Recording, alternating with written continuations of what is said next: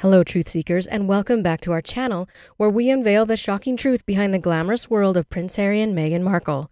Today, we're plunging right into the storm of royal drama that's rocking the world once again. It's like a soap opera, but oh, so much juicier.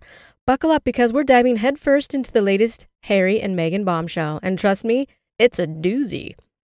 But before we move on to any further details, I would love to thank you all for your enormous love and support. And in case you haven't subscribed to my channel, what are you waiting for? Hit that subscribe button now and don't forget to press the bell icon. Perfect. So let's get started. So, you won't believe it, folks. The Sussexes are at it again. It seems like Meghan Markle is on a mission to shake things up, and this time she's aiming her sights at the world of classic literature. Hold on to your top hats because this is going to blow your minds.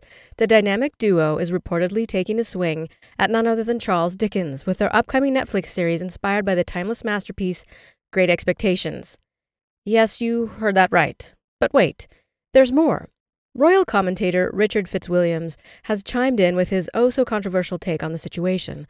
According to him, Meghan's decision to take on Dickens is like nothing short of a royal rebellion. He says it is one thing for Meghan to narrate Elephant for Disney, another to take on Dickens. Can you believe the audacity? Let's break it down. Meghan and Harry, fresh off their roller coaster ride through the realms of streaming services, are now venturing into the realm of classic literature. Their adaptation of Great Expectations is said to have a feminist twist, which, let's be honest, is quite the bold move. The classic tale has already seen its fair share of adaptations, with the likes of Olivia Colman gracing the screen this year. But Meghan and Harry don't seem to be shying away from the challenge. But hold on to your royal crowns. This isn't all sunshine and roses for the Sussexes.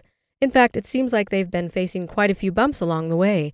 Their animated series, Pearl, got canned by Netflix, and it looks like Spotify won't exactly be thrilled with archetypes. And remember that documentary by Harry, Heart of Invictus? Yeah, that's supposedly on the horizon, but some are questioning why these high-profile projects haven't quite lived up to the expectations they set for themselves. And let's not forget about Harry's memoir, Spare. Oh boy. Richard Fitzwilliams didn't hold back on this one. He's calling out Harry's judgment, suggesting that he might have missed the mark with what he included in his tell-all. Ouch. But wait, there's a twist in the tale. Rumors are swirling that Meghan and Harry have their sights set on yet another adaptation. This time, Carly Fortune's Meet by the Lake. It's even rumored that they've snagged the rights to the novel. But you know what they say about rumors, right?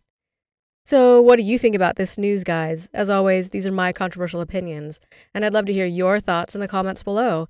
Until then, stay tuned for more shocking stories and scandalous exposés on our YouTube channel. Remember to like, share, and subscribe to stay updated on the latest from the world of the royal family. Thanks for watching. We'll see you again with some more fascinating news about the royals. Bye for now.